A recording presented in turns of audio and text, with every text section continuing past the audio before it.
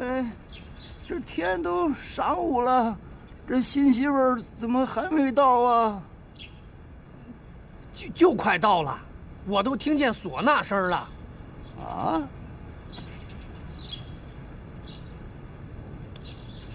我怎么没听到呢？你老耳背了，听不见。我耳背，你娘的针掉到地下，我都听得见。哎！老爷，不好了，新媳妇儿死了！胡说什么呢？新媳妇儿好好的，没病没灾的，怎么死了？真的死了，我在大街上都亲眼看见了。她不想嫁给老爷跳海死了，那尸首都背回魏家去了。啊？不是，哎！爹，爹你怎么了？爹你醒醒啊！爹，少爷，老爷他已然西去了。啊？爹！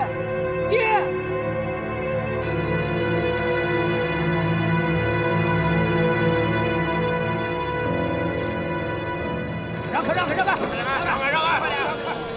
都给我精神点啊！开了！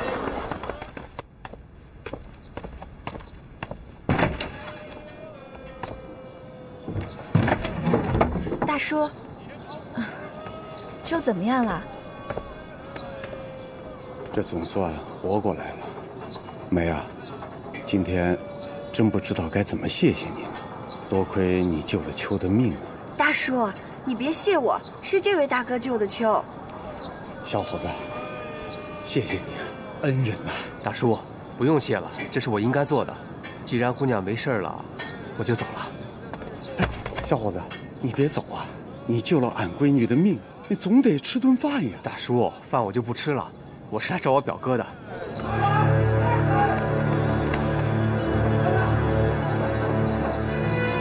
别老头，给我滚出来！你要是乌龟不露头，我就把你这个药铺给砸了，一个药罐子不给你留！滚出来！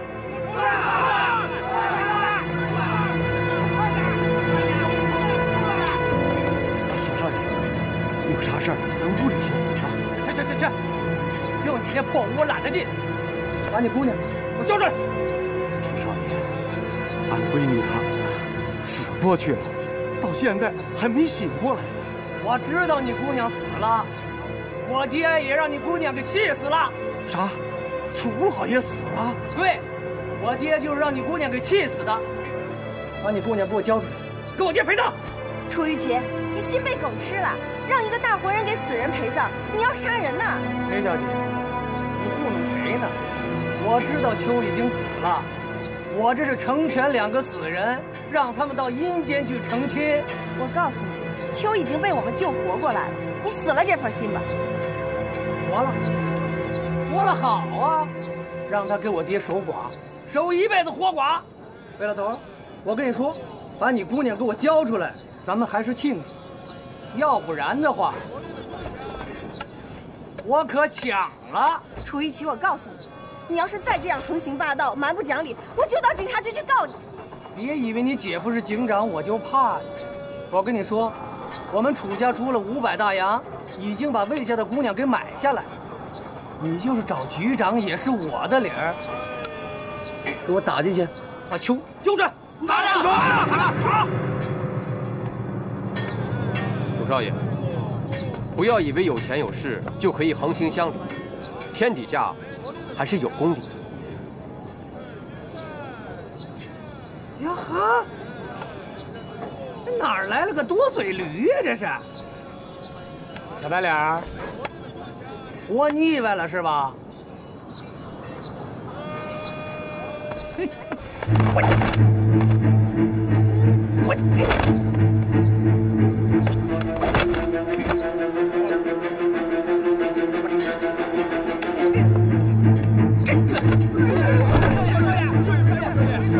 没事吧？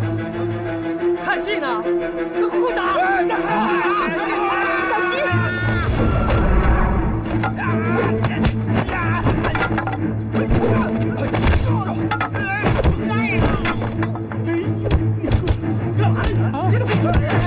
上！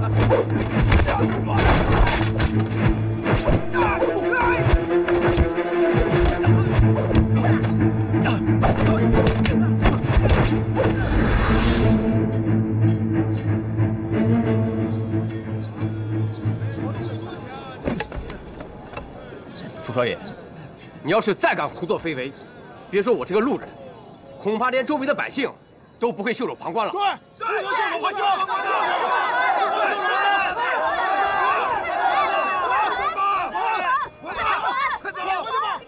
行，小子，你等着，我让警察收拾你。走，快走！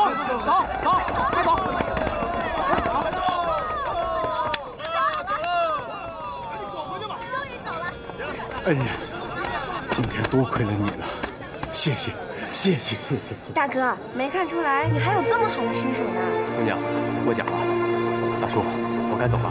哎，等等，哎呀，我还没请教你的大名呢。哦，在下柳胜。柳先生，那就到屋里喝碗黄芩水吧。不了，我得赶紧走了，要不然我表哥就着急了。大哥，你就喝碗黄芩水吧，这是我们木坪最高的礼节了。到屋里喝碗水。好，我喝。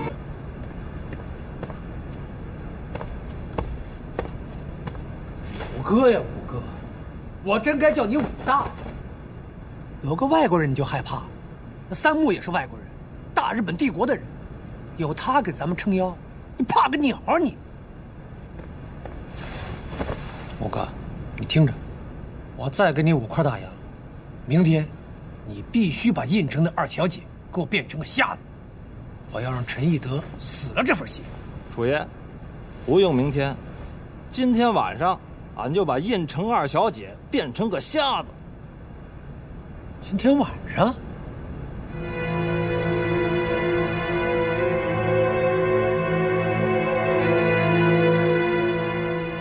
行，如果咱都猜好了呀。行，五哥，事成之后，我给你双倍大洋。那行，俺先走了。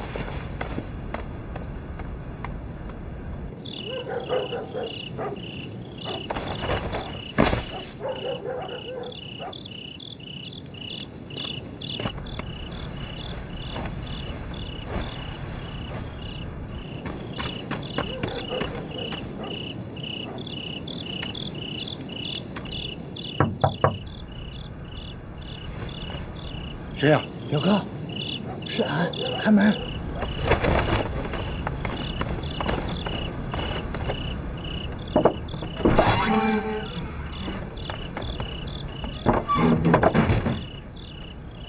阿亮，你咋来了？整个木坪都在抓你们，你不要命了？实在没办法了，这才来找你啊。啥事儿啊？前些日子，俺们在陈一德的商行借了一张银票，还去了文登、威海。这些钱庄都不该兑换，威海的钱庄还有检查，俺连进都没敢进。表哥，你想想办法，先把这张银票给换了，游击队急等着用。行，俺想想办法。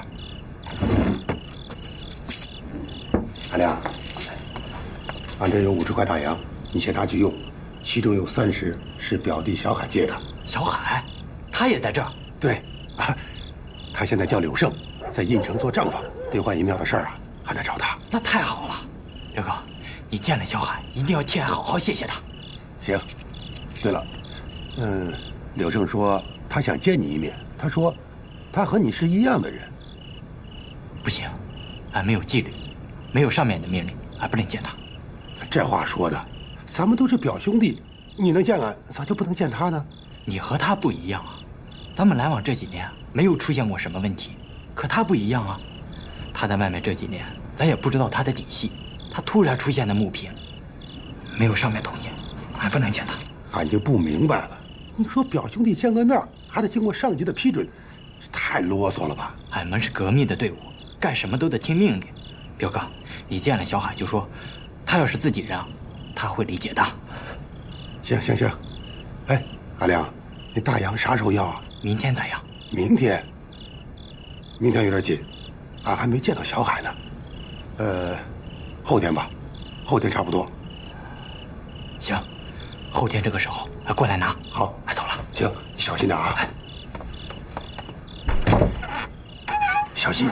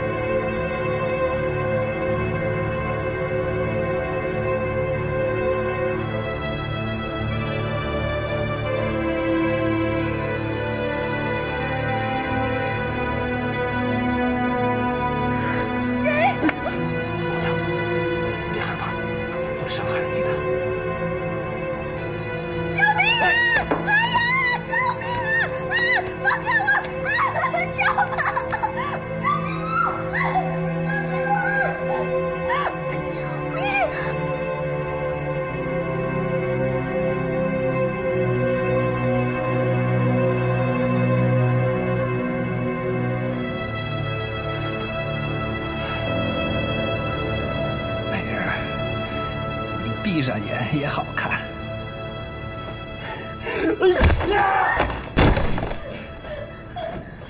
你跑！美人儿，俺这一刀下去，你可就再也看不见了。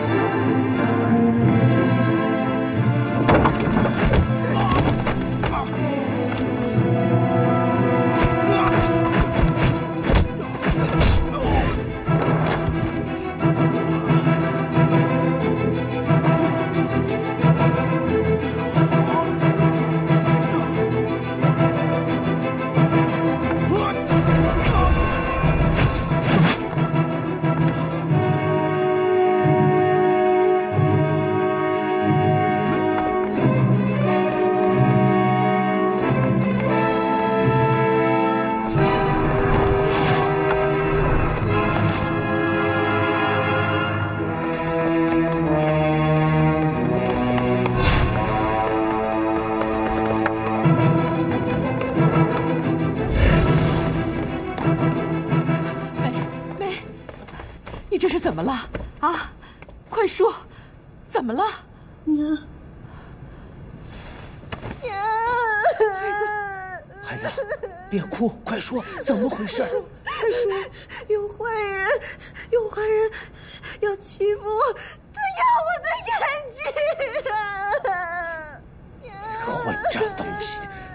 跑哪儿了？被刘胜打跑了，刘胜追他去了。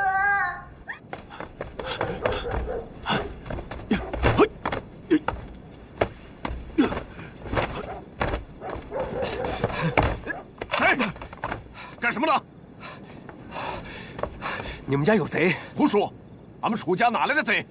哦，我是说，有贼进你们家院子了。再胡说，就把你抓起来！快走！我走！好，走！我走，快走！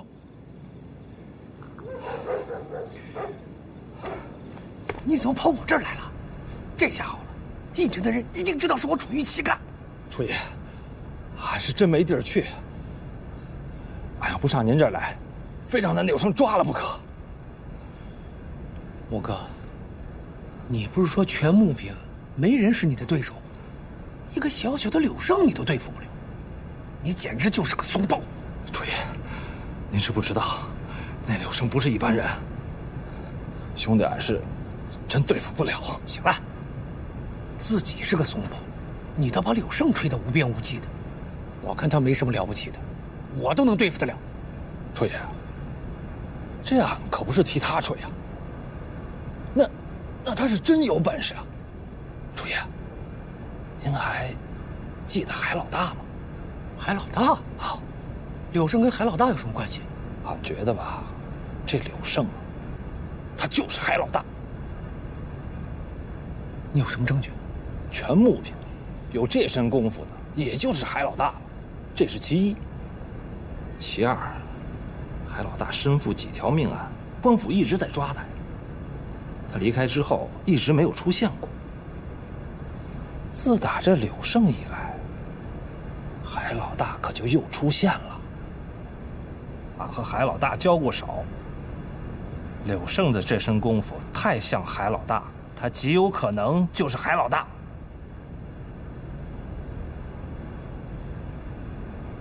你分析得很对。那这么说，这叫歪打正着啊！抓住海老大，我可以到官府去领赏去。楚爷，还有俺呢。不行，你不能露面，你一露面，麻烦就大。那是。哎，柳生啊，那歹人抓住没有？没抓住，他跑进楚家了。我就知道是楚玉琪这个混账东西干的。明天我去告官府抓他。老爷，虽说这个人跑进楚家了，但他是不是楚家的人还不清楚。您应该报告官府，说明情况，等查清楚了再抓。啊，柳生啊，这回多亏了你，我们全家得好好的谢谢你。这是300银票，我的一点心意。哎，老爷，您这是干什么呀？这钱我不能要。你就拿着吧，要不是你，俺们家没今天。老爷，其实应该是我谢谢你们，要不是你们收留我，恐怕我现在还没有一个落脚的地方。所以，这钱无论如何我不能收。好，银票放在我这儿，您啥时候需要，我啥时候给，这总行了吧？老爷，虽说我们是开钱庄的，但是做人做事不都是为了钱。今天这件事情，只要是个正直的人，都会这么做。少爷，花边社的钱印城已经还了，他们说花边社还要继续办下去。看来印城是要跟我抗到底了。和少爷对抗的是印城的柳胜，是柳胜出面帮忙借的钱。柳胜，警察局早就应该把他抓起来。少爷，省党部的那封信，咱们再用一次。不行，这种信不能常用，用多了会露马脚。哎，程福，你去找五哥，让他去教训一下柳胜。可是五哥不是柳胜的对手，让他多找几个有功夫的人，猛虎不敌群狼。少爷，梅小姐会不会？你跟五哥说，就说是楚玉琪让他这么干的。明白。哎，等等，还有，出高薪把能干的花边女全给我挖过来。我要把梅的花边社彻底击垮。梅，我们走了。哎，走了。梅，秀嫂，这2天来的人越来越少了。俺听说陈一德还要办一个花边社，而且给的工钱还很高。我也听说了。那些人肯定是到陈一德的花边社了。梅，这件事你不能不管呐。人各有志嘛，想多赚点钱也不是什么错事。就你心眼好，好不容易把花边社给救下来了吧，这些人又没了，没良心的。秀嫂，不管还剩多少人，只要齐心协力，花边社一定能坚持下去。俺相信。秀嫂，那你赶紧回家吧，孩子还等你做饭呢。行，那俺回去了，你别太晚啊。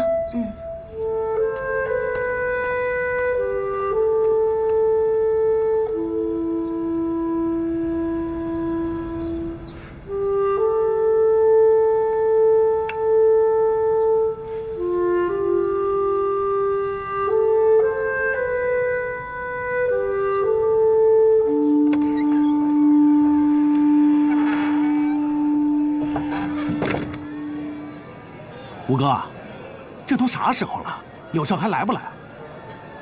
废什么话，老实等着。来了，柳胜来了，是梅来了，梅来了，是。你们先躲起来。去，你们也躲起来。走。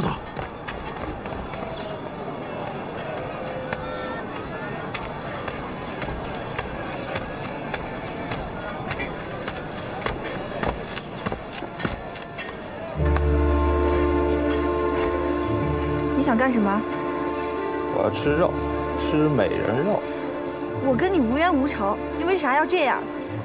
因为你长得漂亮啊。哎，放开我！把各个手掰开，我就让你走。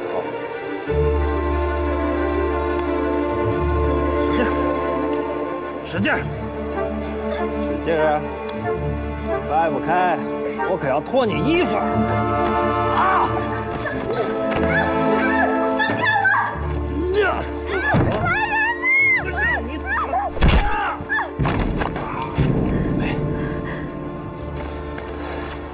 柳胜，你终于来了。如果识趣的话，赶紧滚蛋！来人！柳胜，今非昔比了，今天要滚的是你，给我上！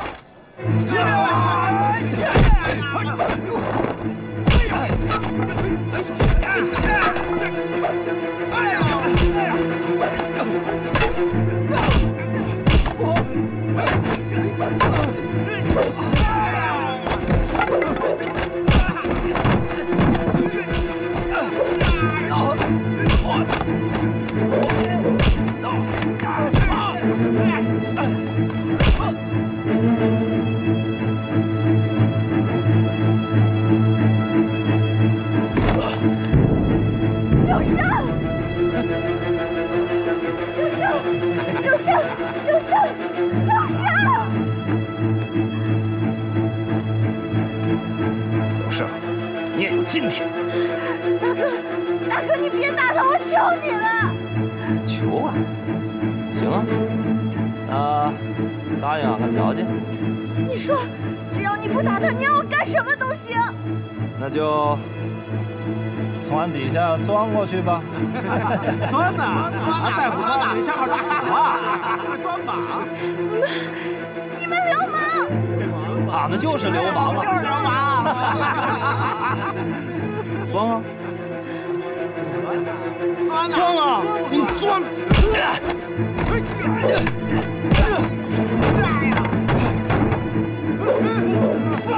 过来啊！过来！快走吧！哎呀！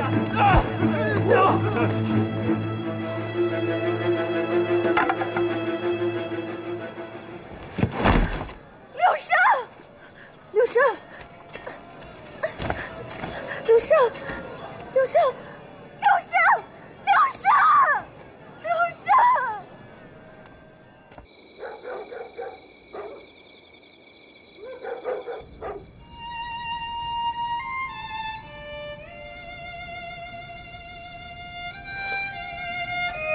怎么，弄疼你了？没事儿。你也累了一天了，早点回去吧。我能行。伤得这么重，还说没事儿？我真的没事儿。明天你还要去滑边社，赶快回去休息吧。你受了这么重的伤，我想陪着你。滑边社比我更重要。这是我们抗日救亡的阵地。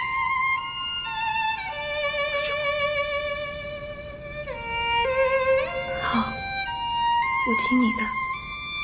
那你快睡会儿吧。好。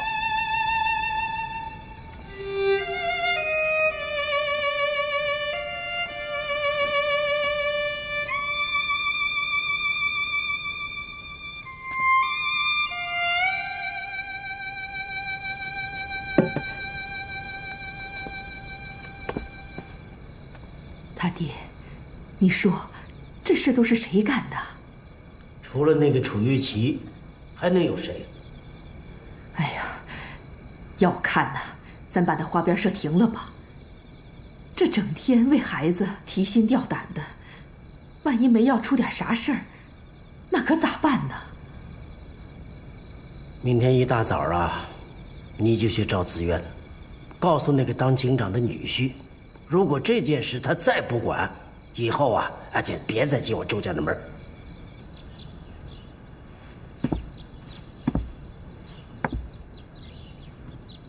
报告，进来。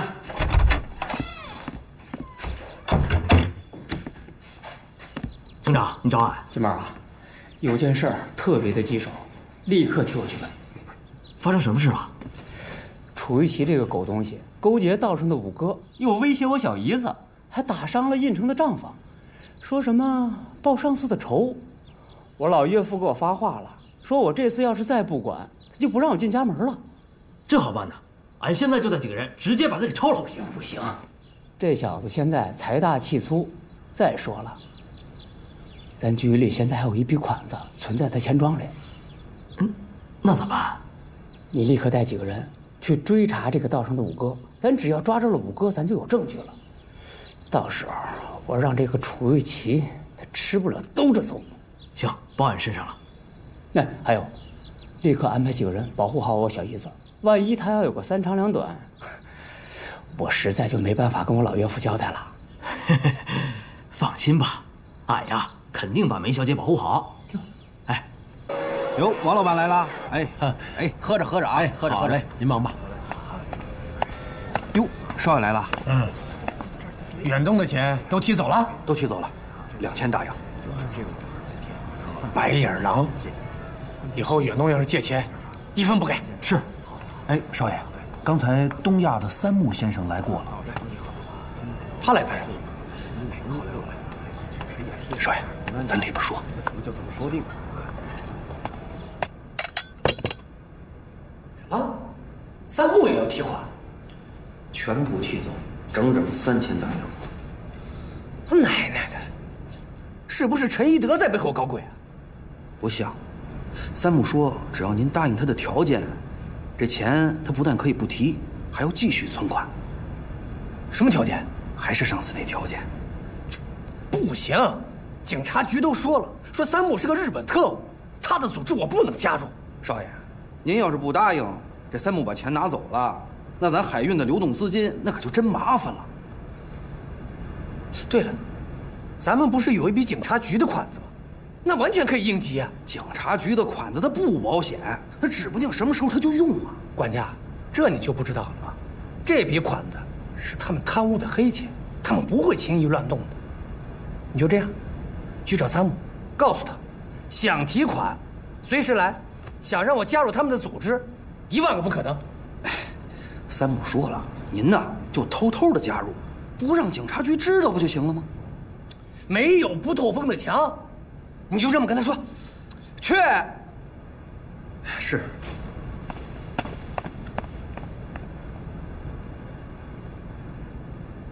杨老师，你怎么到这儿来了？不是不让你到这儿来找我吗？我来接美，顺便拿物资给你，他们不会怀疑的。杨老师，我得到一个消息，有一笔钱我们可以用。什么钱？前几天，谢子渊回家喝酒喝多了，说警察局没收了一笔赃银，被局长黑下来了，现在就存放在海运。这个事我知道。我们可以写信告警察局，逼着他们把钱取出来，然后，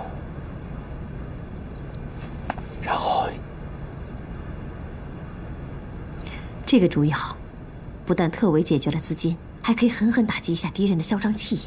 我想，到时候我跟游击队一起参加这次行动。你先回去吧，到时候再说，我来安排。局长，把门关上，把门关上。过来，来，您这么着急找我来，什么事儿啊？我让你存的那笔钱，你放在哪个钱庄了？海运钱庄啊，怎么了？快去，都提出来。局长，那您不要利息了，那可是1分的利啊！哎呀，还挣什么利息啊？现在有人写信举报我，说我贪污赃银，搞得满城风雨啊！谁这么混蛋啊？敢在您头上动土？我去查，我查着立刻把他关起来。哎，关人的事儿以后再说，你先去把钱取出来，免得夜长梦多。是，你记住，取钱的事儿不能让任何人知道。您放心吧，这回我给您办个漂亮的，不但要瞒天过海，还要警告一下楚玉琪。我估计80%这笔款子的事儿，是楚玉琪透露出去的。我让他尝尝咱的厉害。快去！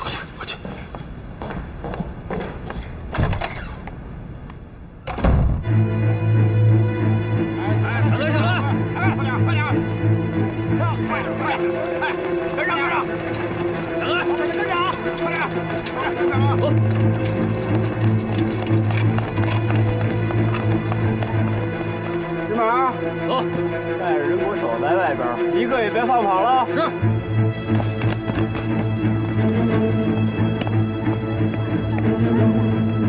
走开！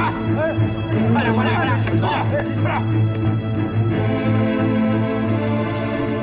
把贵人的钱都给我拿出来，海运被查封了。谢警官，楚爷不点头，这钱不能拿。少跟我啰嗦，我告诉你，查封是轻的，快拿钱！好，俺拿，俺这就拿。躲开！干嘛？这闪开！干嘛呢？这是？这查封了。查什么封？这我家，躲开！别动！谢子渊，大白天的抢钱呢？你犯法了，我是来查封的。我犯啥法了？私通日本特务，你这个罪还小啊。谢子渊，你这是栽赃陷害，我早就跟三木不来往了。楚少爷，你是贵人多忘事啊，要不要我给你提个醒？提吧，只要你有证据，你就是把海运全搬走，我也没二话。好，你小子还嘴硬，咱俩屋里说。屋里就屋里。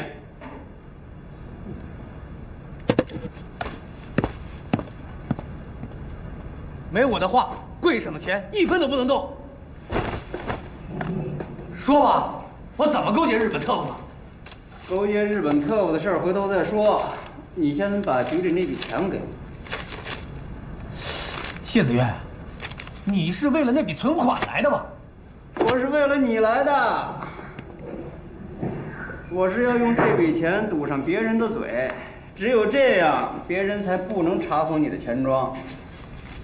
子渊，能不能缓2天？不行。今天要是见不着现钱，局长还得查封你的钱庄。你去跟局长求情啊！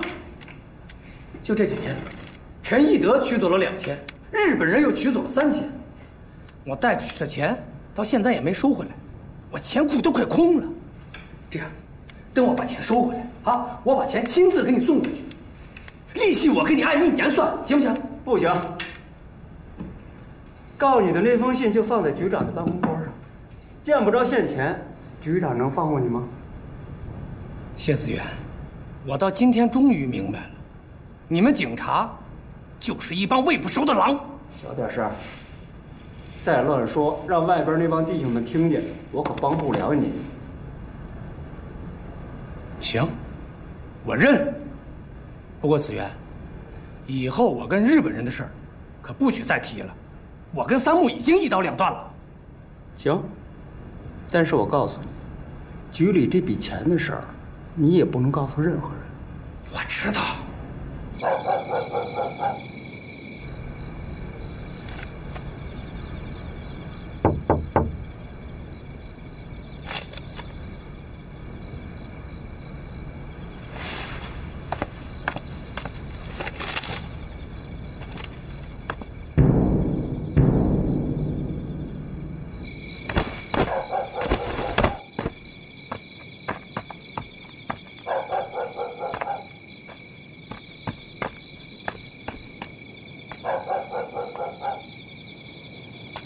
别找了，我在这儿。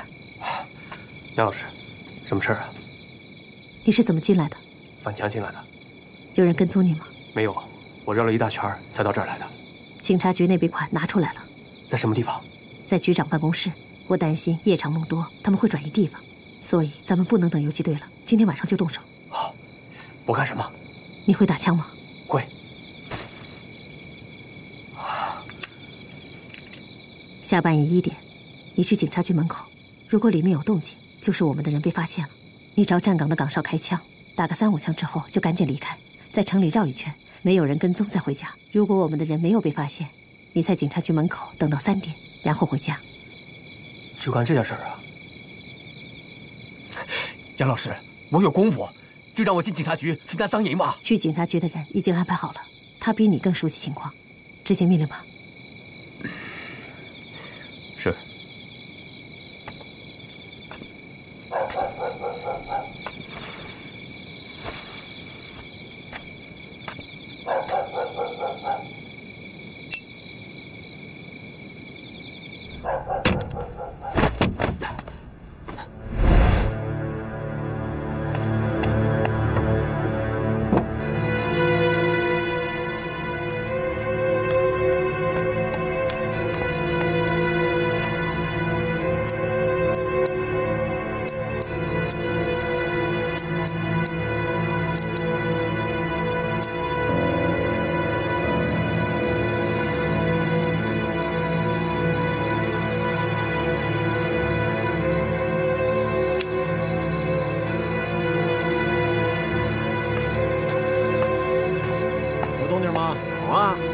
跑过去一只猫，叫春的猫。哼，行啊，该你回去叫春了。手里没钱，叫也白叫。行了行了，去吧去吧去吧。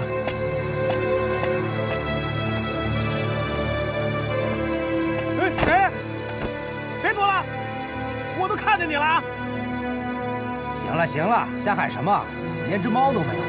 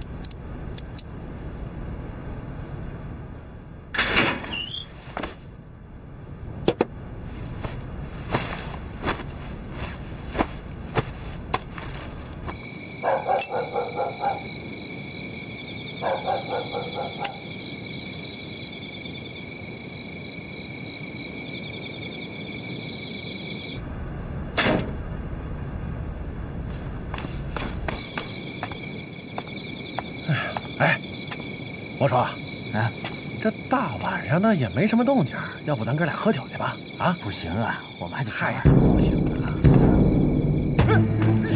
站住！站住！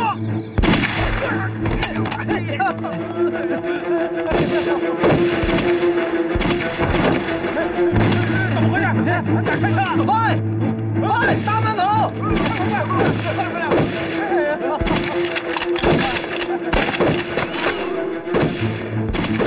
快，给我上！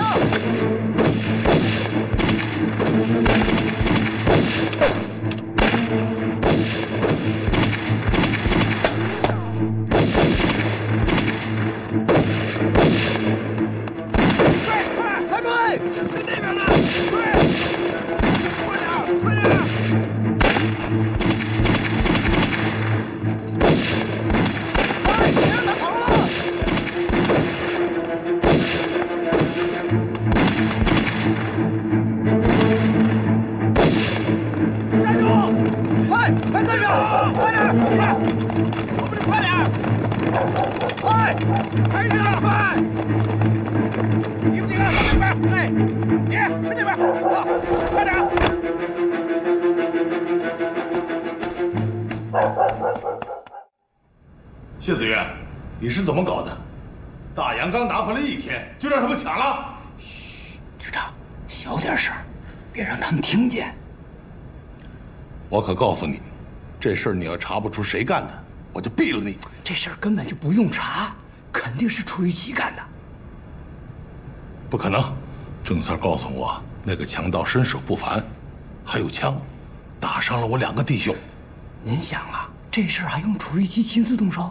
他只要买通海老大，这事儿他就成了。买通海老大？对啊。楚玉琪没有这个胆量吧？这人逼急了，什么事儿不敢干啊？我去提钱的时候，他就跟我说，远东还有那个日本人三木，从他海运钱庄提走了1大份钱。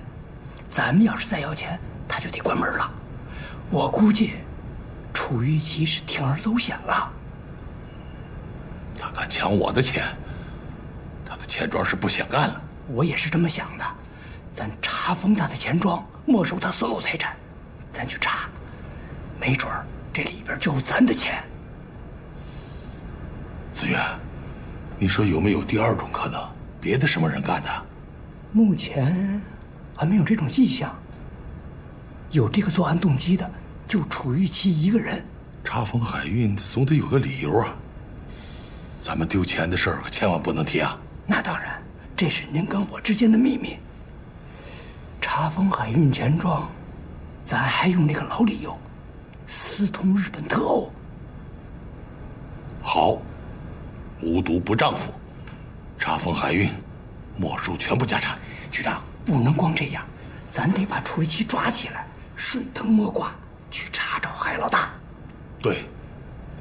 马上逮捕楚玉琪。1937年12月4日，烟台特委在昆嵛山举行了抗日武装起义，抗日救国军第3军成立，杨老师担任第3军副政委，余德胜担任3军1大队队长，柳胜是第6小队队长，邱加入了1大队的战地救护队。1938年2月。日军兵分2路向烟台进攻，第3军命令1大队在烟台以西的张庄伏击日军小野中队，迟滞日军对胶东的进攻。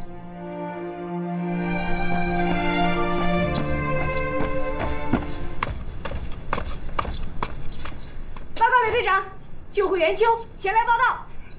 先回休息吧，房子就在隔壁。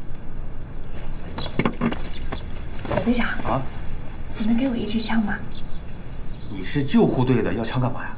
我打鬼子呀！我枪法你知道，新兵训练的时候我开枪第2名呢。你就给我1支吧。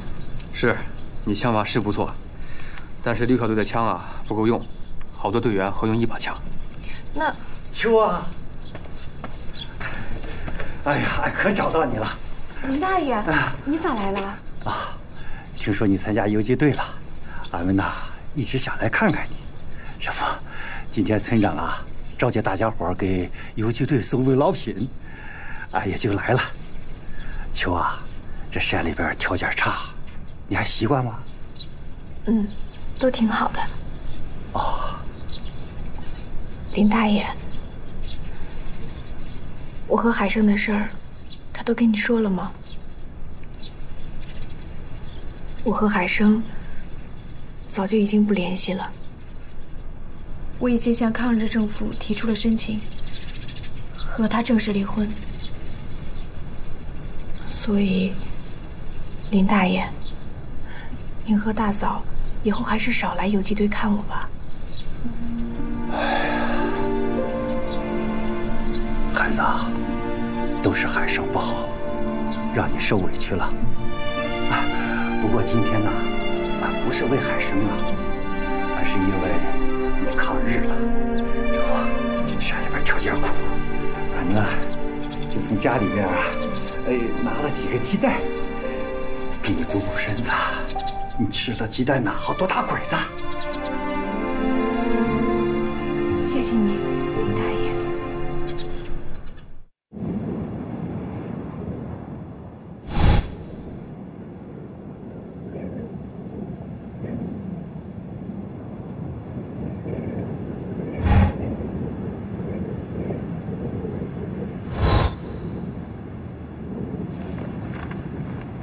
通知各小队，再强调一次作战任务，必须等鬼子全部进入伏击圈之后，才能开火。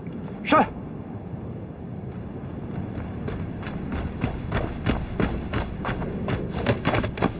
刘胜，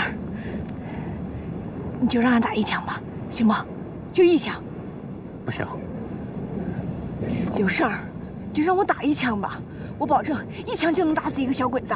那也不行，你的任务是救护。刘胜，咱们这样，我要是一枪打不死一个小鬼子的话，你让俺干啥都行，让俺洗衣服、做饭都行。让秋洗衣服，这是好事啊！这是战场，不是女人过日子。什么做饭洗衣服的？你现在最重要的是执行战场纪律，不要想入非非，明白吗？队长，你去看看俺们的土炮安得咋样？好。刘胜，刘胜，队长也真是的，不就打一枪吗？又没什么大不了的。就要是打不中鬼子，以后咱就不愁没人给咱洗衣服了。是啊，打鬼子俺不怕，就怕洗衣服。要是秋能给俺洗衣服，那该多好啊！老三，让俺打一枪行吗？就一枪。不行。四儿，让俺打一枪。就一枪，行吗？那行，那就一枪啊！打不中可给俺洗衣服啊！行，洗衣服。小心点啊，小心点啊！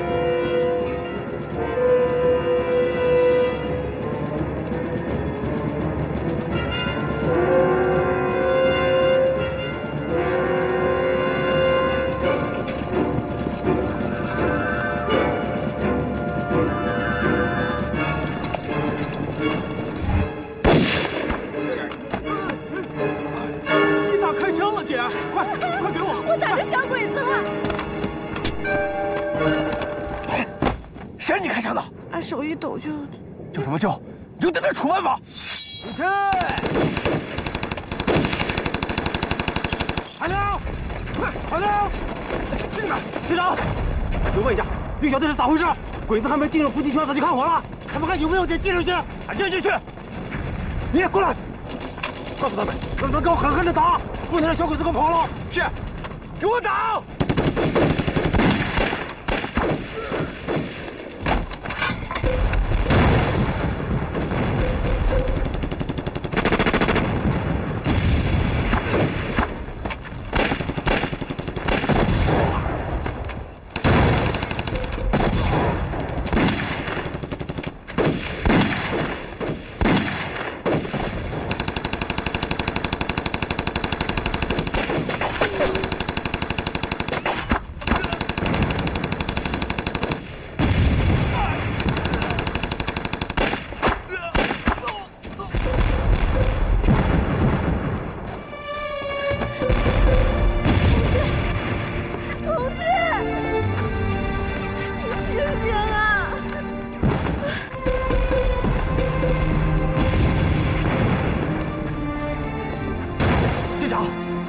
力太猛了，他们伤亡太大。有多少伤亡？6个小队加在一起，已经损失几十号人了。传我的命令，第3小队和第4小队掩护，其他小队迅速乘车前进。是。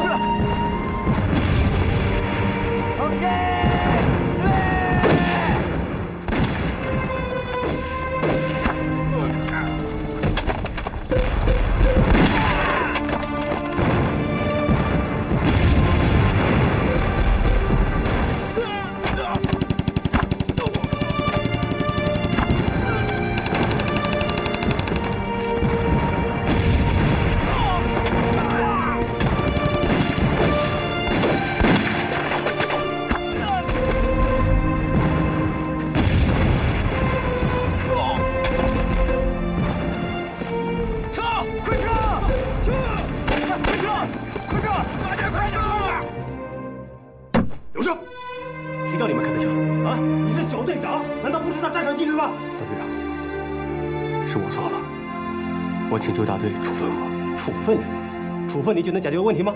啊！这是我们抗日3军对日本鬼子的第1仗，就因为你这一枪，我们的伏击失败了，13名战士，牺牲了13名战士，这个责任你负得起吗？不管多大责任，我都要承担。你就是枪毙我，我也没意见。枪毙你，牺牲的战士就能活了吗？枪毙你，我们这一仗就能打胜了吗？不能啊！刘胜，这次我要狠狠地处分你。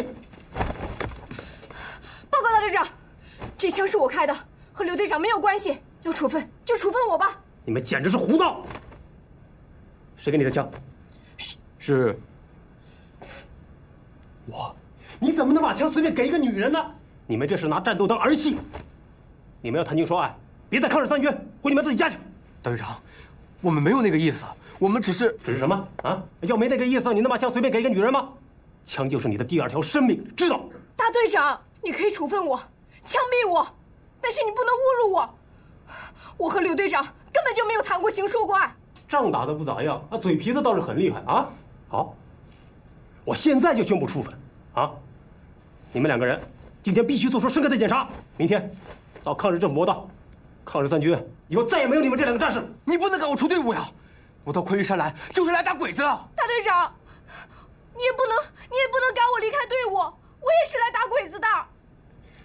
你们张口闭口的打鬼子啊！你们这2个小资产阶级，到时候再给我来一枪，鬼子的毛都打不着了。大队长，我们知道错了，下次不会了。没有下一次了，大队已经做出了决定，你们既然是3军的战士，就必须执行。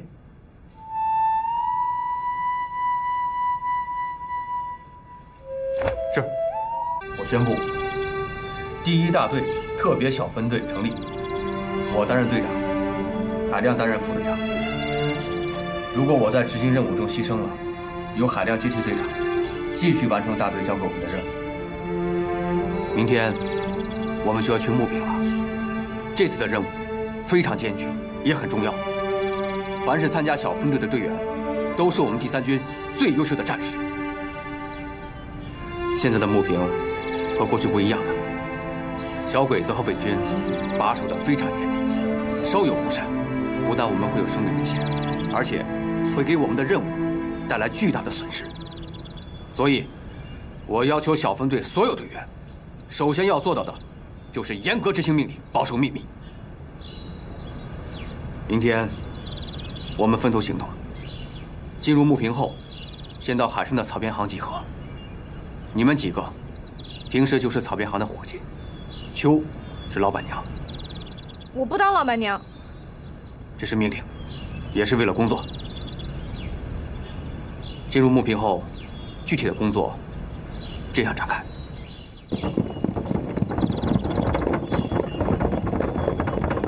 有事儿，咱就不能不去草编行吗？决定的事情不能改变。草编行要是暴露咋办？这不是说话的地方。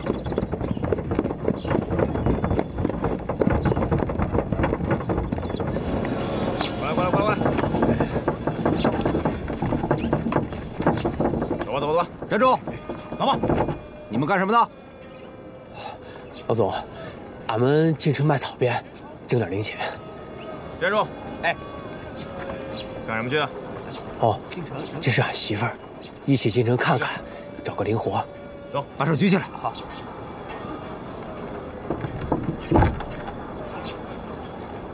转过去。站住！去哪儿啊？我进城看亲戚。那个呢？我是小学教书的。转过去。走吧。快走走。多谢老总。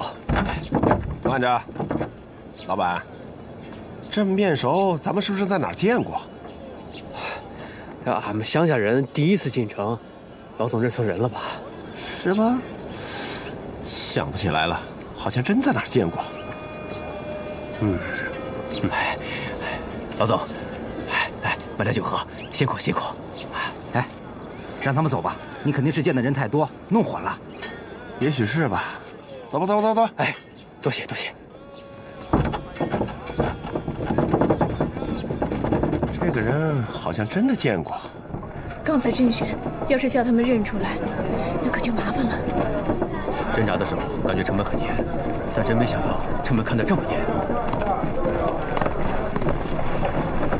刘胜，要不然咱们别去临海什么草编行。又来了，决定的事情不能随意更改，这是纪律。可是草编行的，别说话，出语气。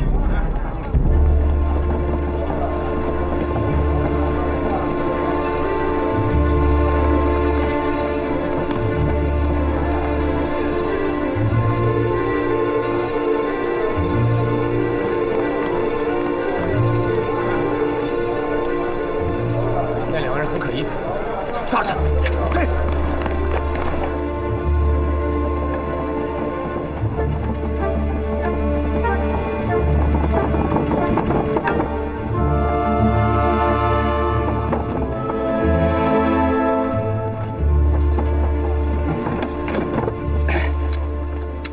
咱们分开走，在草编行见。刘胜，我不去草编行。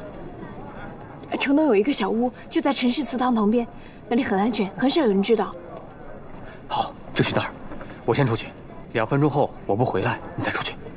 你自己小心。不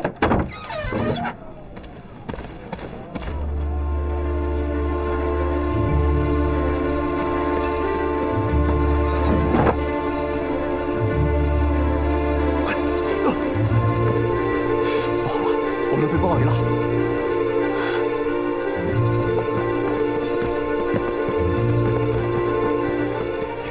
你快走，从这边翻墙走。那您怎么办呀？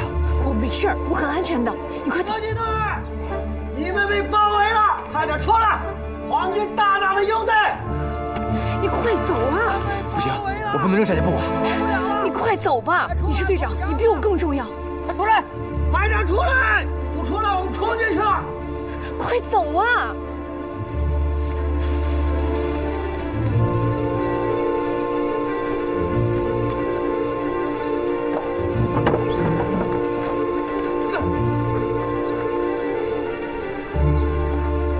刚才那个男的呢？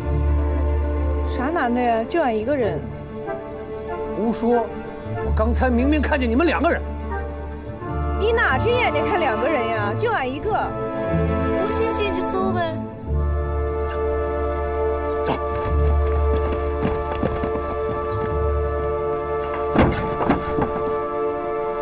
你看看。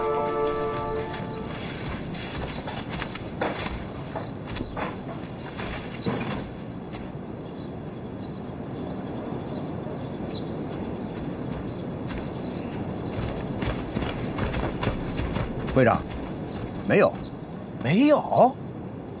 俺说吧，老总，就俺一个人，你不信？站住！站住！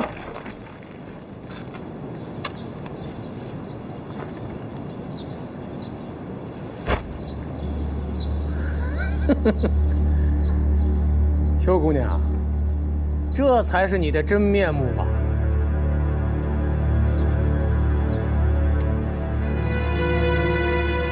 既然被你识破了，我就是邱，怎么了？怎么了？你是游击队，抓你的！住手！你们给我放规矩点。我是陈团长的人。周姑娘，你把人给了陈一德，可是你的心在游击队。抓紧，带路，材料，走，走，材料，走，走，走。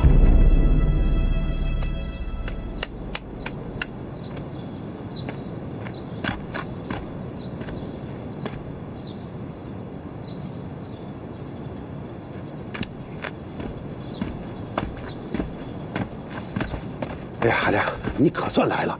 哎，柳生呢？柳队长不来了，他说你这里已经暴露了，让你马上跟我走。出啥事了？就被楚一奇给抓了。啥？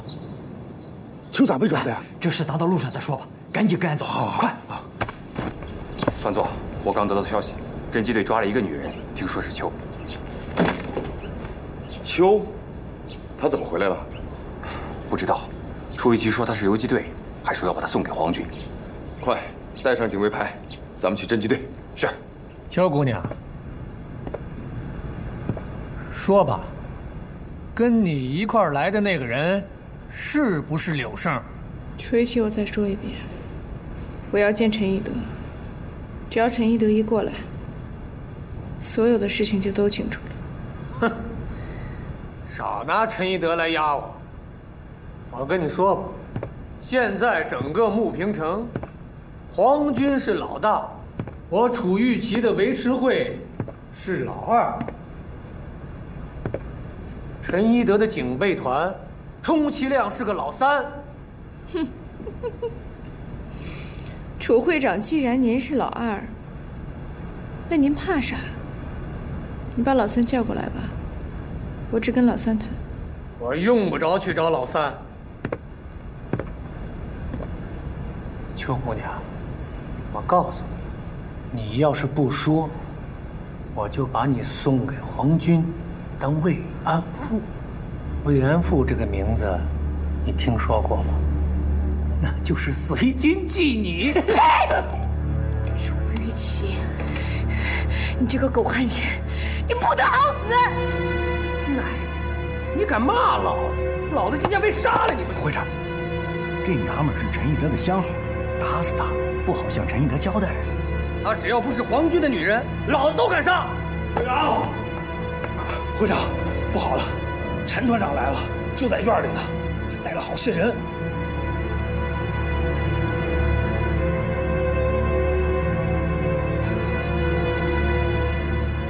好，我这就去。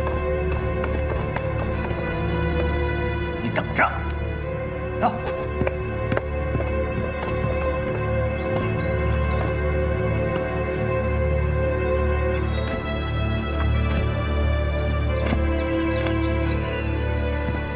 哎呀，陈团长稀客稀客呀！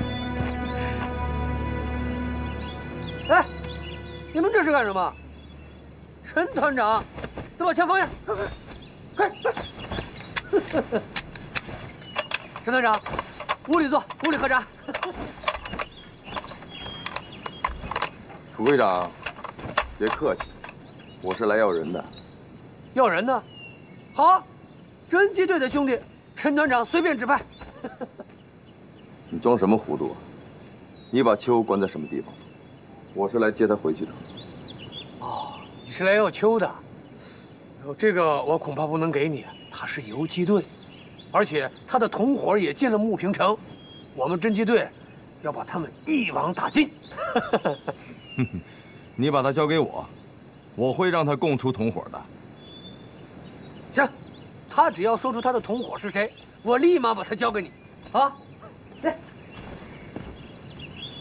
来，等等，陈团长，你可以进去，你的卫兵不行，这是皇军的规矩。你们留下。楚会长，你要是敢对我们团座无礼，我灭了你们侦缉队。哎呀，你这说的啥话呀？这是，陈团长是我的座上宾，我怎么对他无礼呢？是的，陈团长，请。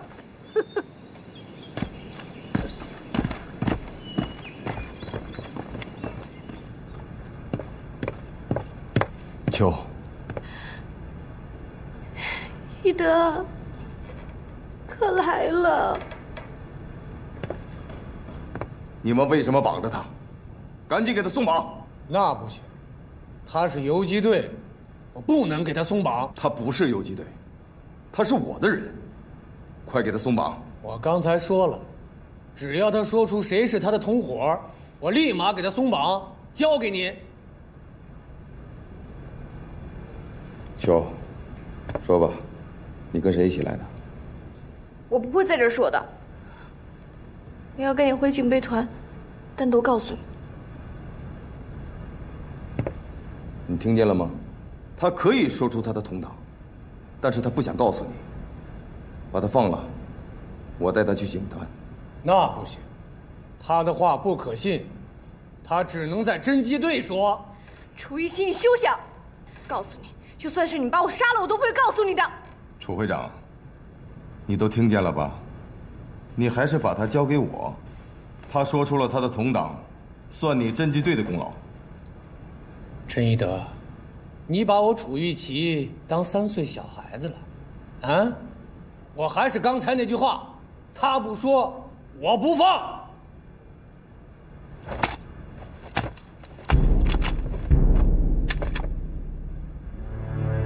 你放不放？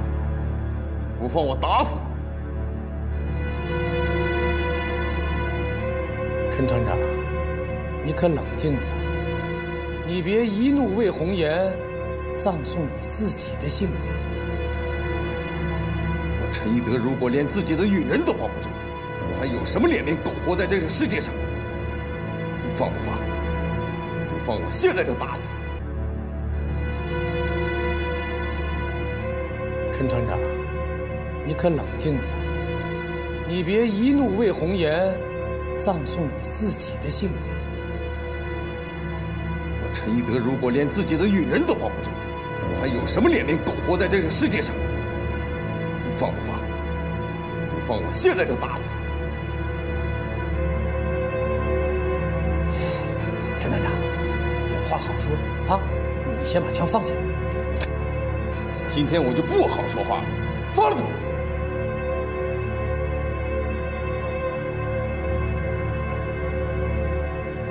放人！放！